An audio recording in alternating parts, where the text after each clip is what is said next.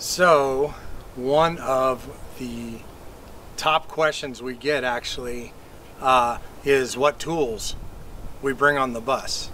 And so behind me we have laid out all the tools that we actually carry with us. And it seems like a lot, but I find that I have pretty much touched every single one of those tools in the upkeep, repair, and upgrades of the bus. So come on, let's go check it out.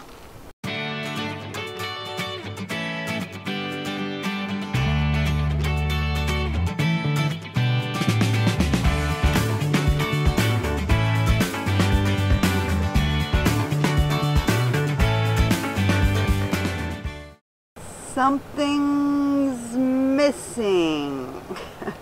That would be you. I'm the biggest tool. That's right. Okay, so categorically, we've kind of broke this down into kind of the categories that they're used for, more or less. But I want to start with mechanicking, because lately that's what I've been using the most of. Wait, what are some of the different categories? So we have mechanicking, plumbing, DIY stuff, electrical, and tires mainly. Oh, okay, cool. So all right, so we're gonna go through all those? Yeah. Let's do it. So starting with mechanical. On a bus, I actually bought the Stanley set of tools over there. Honestly, I had all those tools, but I needed a way to keep them really organized. So I got that's the Stanley Smoke Black, like 96 piece or something like that. But in working on the bus, suddenly I found that buses have way bigger bolts and nuts. So I ended up buying this set here that goes up to 1 1/4 inch. I've used this one. That's the only one you've used? No, that's as big as I've used. Oh, up to that Yeah. one. Okay, gotcha. So, and then I have 3 different crescent wrenches there. That 1/2 inch socket there was something I already had before I got that, and it ended up in the tool bag. Right next to it, that's like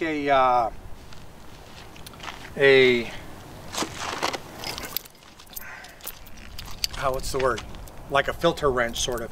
I could take this and stick this on here and put it around something, and it's adjustable. Any one of these links could fit here, and I could put it around something and then tighten it, and that way I can get a grip on something, and then I could turn it. Okay, so that was the thing you just used in the video with that air cleaner, or the air dryer. Yeah, the air dryer. So we got that. Other mechanicking things, we have a couple screwdrivers here. I mainly end up using this screwdriver for prying stuff and the occasional flathead. This one when I'm too lazy to go get my electric, because I end up using that super a lot. And the drill, like I use it mechanicking, I use it for DIY, I use it for everything. Yeah, so those guys are like stars of the show. Yeah, they get used constantly. And their batteries are constantly being charged. Yeah. And we tried to keep all of our battery power tools from the same type of battery. So I even bought this for our tire thing and got the same battery style for it. Doesn't our chainsaw have the same battery? Battery too? Yep. But bigger? Mm-hmm. So that kind of takes us over to our next section, kind of DIY. Oh, that was a whole nother category. Wood tools. Oh yeah, wood tools, right. Okay, so say that again. Sorry, I interrupted you. So I guess that kind of carries over a little bit because they overlap because you use them for everything, is the DIY section. That would also include all our little power tools and stuff, but that would include our circular saw, which is battery powered there. And that came in a set with those 3. So we have, the same battery goes on it too. Yeah, so we have the impact driver, the drill, and that circular saw came in a package together. I think if I bought those 2, I got the circular saw for free. I do remember making fun of you for buying that. Right. So then that brings us back over into this section here, a little file, actually, and I have a flat file there. So I have my files for window screen stuff. Yeah, if we have to repair or replace a window staple screen. gun, just various tools. We have 3 hammers, but really we only have 2. We have a sledge for beating up something, this here for banging on different things, and this belongs to Jessica on Painted Buffalo Traveling Studio. Never run into her. We will see her again. Give that back. Right. We also have a little Dremel tool, because is that what the big long thing is? The extension on the Dremel? Uh-huh. Oh. Yeah, it just has a little wand at the end so you can get in tight and it's easier to use. I wasn't looking closely at what it was. We can kind of roll into plumbing now, because when we built the bus, I knew I was going to use some kind of PEX. And I just thought all PEX, it was just PEX, but it's not. And there's multiple varieties of PEX, 3 in particular. 2 I can remember the name of. One is shark bite and one is Upanor. This is the Upanor style. And in my research, there was multiple places online that I found plumbers talking about this and saying, basically, if you don't want any leaks and you don't want me to come back and tear your wall out, you should use this. So I went that route. Instead of the shark bite or the other one. The crimping style. Yeah. So I listened to that and said, you know what, like, the last thing I want to do is tear out my walls in this thing. So that's why we went with this. With that, we have our little PEX cutter here. Really, there's not much more to it. Like, these 2 tools here will get you, and all the little connectors will get you all the way through the entire. All the plumbing. All the PEX. plumbing, yeah. It's super easy, man. So that's that. Okay, so we've been through like kind of the multi-purpose tools. Right. The plumbing tools, and then this over here is more of the like mechanicking and multi-purpose tools. Okay. Right. So then we can fall into tire tools.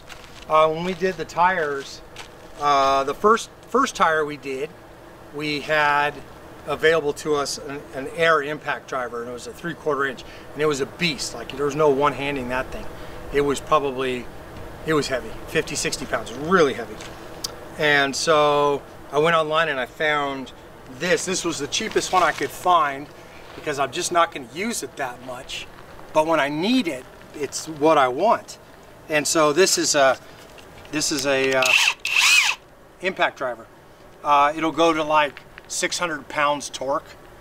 So it's not as good as a Milwaukee one, but it's 1/4 the price of a Milwaukee one.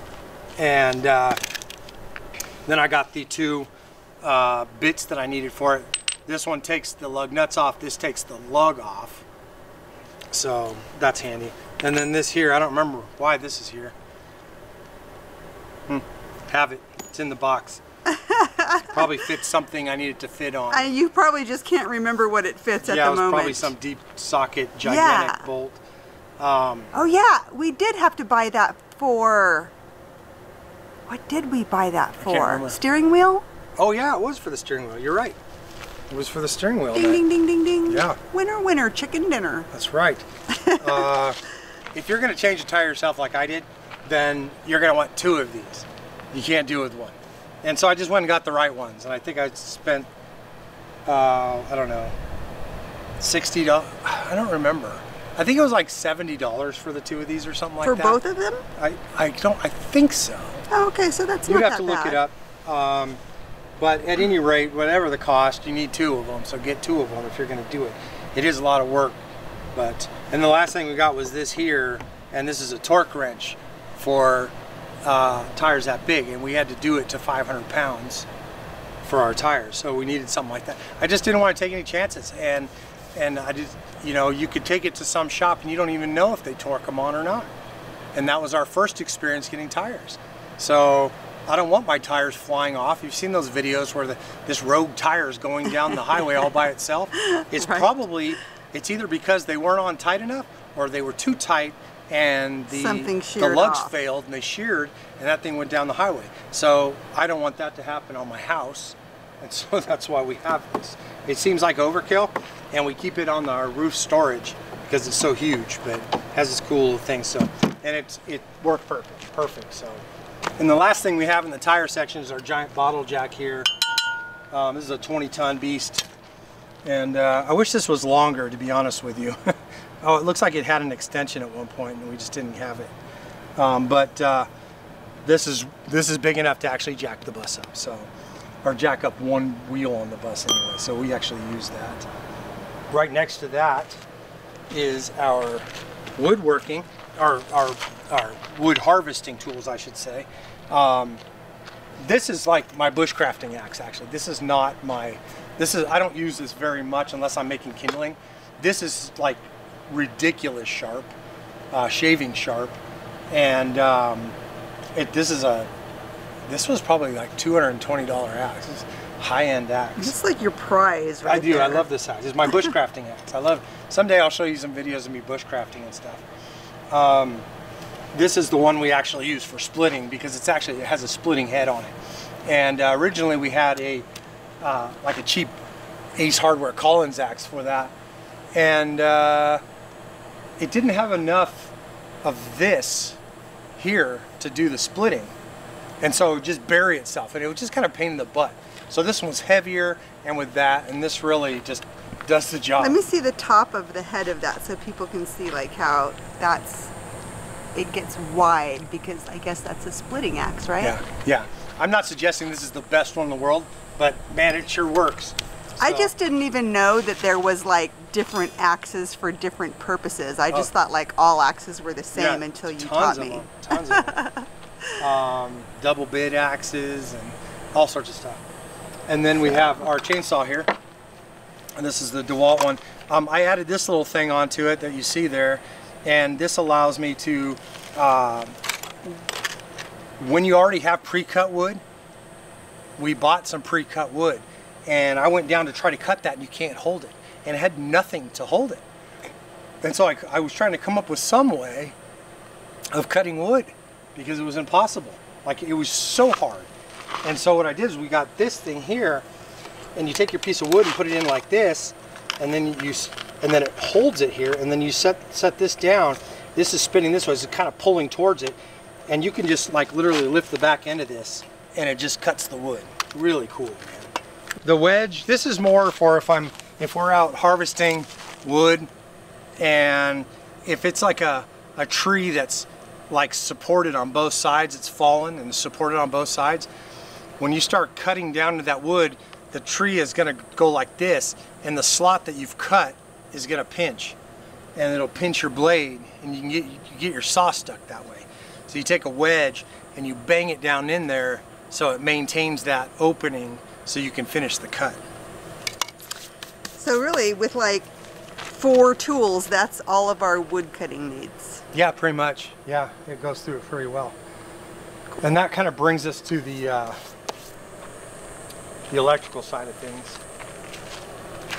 So, like, that's kind of one of my hobbies, on top of, you know, there was a ton of electrical work in the bus. And so I brought a lot of the electrical tools, electronic tools that I previously had prior to going into the bus. Got some leftover wire stuff. I'm also a ham radio operator. My call sign is K1NGZ. And so I'm nerdy like that. So in pursuit of that hobby, I use a lot of these tools pretty often. So I got a few different soldering irons here. I'll probably get rid of that one because I don't need it. Just an extra? Yeah, I have that one there, and then I have this one here. This is my more fine soldering components onto a PC board or something like that.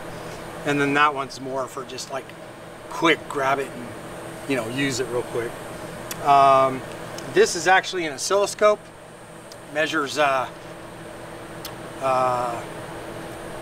when you have AC voltage and I hook it up, it'll show this, a sine wave, okay? I can actually see that visualized for me. That's what this does. And I've had that for years and years and years. No reason to get rid of it, so I brought it with me. Ham radio stuff, right? I got a fluke meter here, super good. Definitely recommend those meters. We have a carbon monoxide detector here, and I use this for tuning the diesel heaters. And there's a lot of videos online. Actually, there wasn't a lot of videos online, but there's a back end section in the menus of your diesel heater where you can change the fan speed and the fuel flow, and you want to adjust it so that at the high setting, you're at your lowest carbon monoxide reading, and then you do that for the lowest setting too, and that means it's its most efficient burn, and that way you're not cleaning that thing out every year because all the soot that builds up inside of it. This right here is actually this is a wire measuring tool for measuring lengths of wire, so I can actually hook this up to like coax cable, and if it's on a big spool, and I can tell you how much I have left. It's from way back. This is a toner set right here, so I could turn this on if it had a good battery, which it clearly doesn't, and then I could push this button, I could hook this up to a wire, and then I could find that wire in the bus somewhere. Okay, so it's pretty handy. Little you know, micro screwdriver set. This here, highly recommend this if you're building a schoolie and you're going to have 120 volts in your bus. You need to know if you've wired it correctly and if it's hot or not. This end here, I could put up near a wire and see if it's hot without putting a meter on. I can just put it up here and it'll tell me, yeah, there's current in that wire. This one I can plug it in and it'll tell me if it's been wired correctly, if you haven't transposed wires and stuff. And actually in building the, when Painted Buffalo Traveling Studio, Jessica came over and we were getting her hooked up with solar on her deck, solar panels and stuff like that.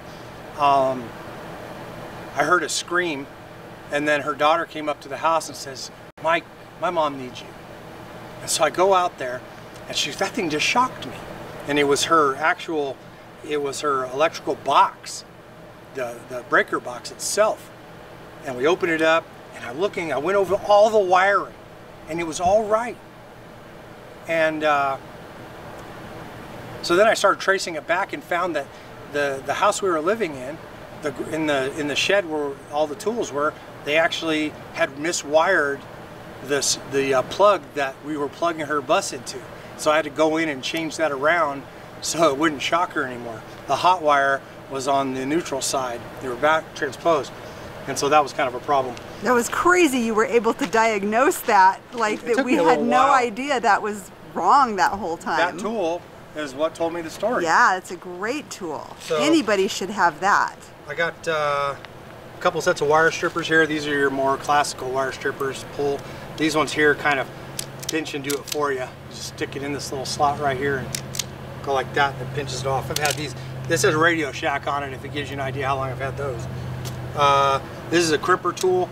With the amount of crimping we actually did in the bus, having a real crimper tool versus one of those little crappy sets they make is totally worth it. This thing really crimps them really well. So you want to do that. This is actually a Cat 5 connector maker. I've had it for years for making like the computer cables with a really big phone plug at the end. Cat 5 cable. That's what this is for here. And then, oh, we forgot something. This here is, what is this called? A fish tape? Cable snake. You can pull this out. It's just like this flexible, flat metal here, but it'll pull way out. And the idea is to fish this through a small area to another opening that you're trying to get a wire through. And then you hook wires up to that little hole right there. And then you pull this thing back. You just pull it all the way out, and you can bring wires through something. You would use this like in conduit or something, but in the bus, after we had installed things and realized we needed to run wire again through areas that we could not possibly reach, this is what we used, and this was like awesome for that. So perfect tool for that. Yeah, we used that several times.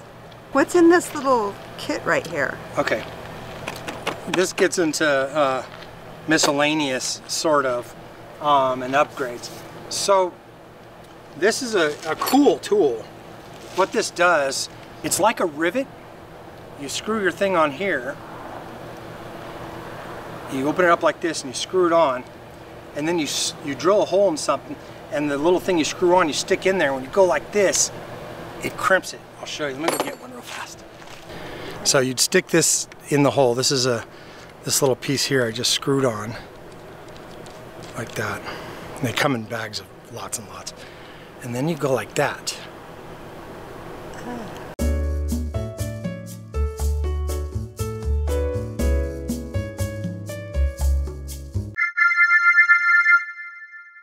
if you see right here this little ridge that's created, if you drill the hole about this size, now it can't pull out. Gotcha. So it's kind of like a rivet in a sense. And then you can unscrew this off of there. And now this will stay in the metal.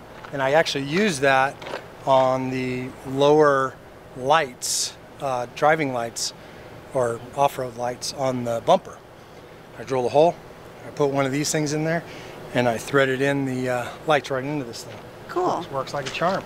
So it's in the. So the reason I got this though was in the future, because we're gonna have to redo the deck on this bus. I'm gonna use these to hold the decking material on. Okay. On every one, and that way all of the boards can be easily removed, but they're bolted on. Kind of a neat tool, specialty, but it's a cool tool. Some of the other tools we have a small clamp-on vise when we just need to hold something and you know that needs to be held tight. We can clamp this to anything and hold it. And so typical vise, but not a bench vise like by any means. Got a couple tape measures here, and this one here, I don't know, like tape measures are like my catcher in the rye. I gotta have them. You have to have more than you need at all times. I got a set of drill bits. I'm proud of myself. I haven't lost any out of this set yet. Little DeWalt set. Yeah, but you've only had it for a week. No way. Just kidding. I got this. This is kind of a multi-step bit. I had a bigger one, but that one did get lost. I'm not sure what happened to it. And then I got some paddle bits here for drilling larger holes that these things generally don't cover. I don't think I covered these, but these are metric or regular SAE and metric hex key sockets. We ran into the problem on the bus where there were some pretty big sockets that a standard socket set doesn't cover, so I got these so I could really torque on them. And then I have a set of Torx bits also. I don't remember why. I think I've just had those. I had some thing I needed it for a long time ago, but I don't know what it was for. But we've kept it. So, and that's about it. Pretty impressive spread, my love. This might be, there's some overkill here for sure. A lot of these tools here are covering, you know, overlapping into my hobbies and stuff for sure. And with all the Mechanica I've done, I really, the only time I had to go get a tool, 2 times. One was getting bigger wrenches. I needed bigger wrenches, and the second one was the gear puller, which you're just not going to get used very often, and you can rent those from like AutoZone or O'Reilly's or any of those places that rent tools. You can go in there and rent it, put a deposit down, take it home, use it, bring it back, you get all your money back. So yeah, it's, other than that, like this is really, this base and some of the electrical stuff has covered us for everything so far on the road, knock on wood. But yeah, you should just have you got to have at least the tools that you're comfortable using to get you through some of the harder times in the bus life, because you're going to be driving down the road, there's going to be maintenance issues, there's going to be, just like in a house, and it's a lot nicer when you're not paying somebody $80 an hour to do it, or $125 for a diesel mechanic, or whatever it is now. Pray I don't ever have to meet one. Right. So, but this is it. Now I get to put it all away, and that's going to be a feat unto itself. Yeah, you're going to burn your hands because it's all 1,000 degrees out here in the Arizona sun right now. Might wait a little bit. Yeah, maybe till this evening. A lot of these tools are too hot to touch. If you guys have any questions about any of these tools, or if there's something that you think I missed, feel free to just ask a question in the comment. We'll try to get to those questions for you guys. I know there's a lot here, and we didn't go into much detail on a lot of these tools. So, well, that's about it for the tool episode. Come back and see us next week. I'm sure we'll be doing something interesting. At least I hope we will be. And reach down here and click that subscribe button. And a thumbs up if you like the video. Thumbs down if you don't. I'm watching for you guys. And leave a comment. Say hi. And we'll talk to you guys next week. We'll see you guys next week. Yeah. Bye. Thank you guys. See you See ya. next week.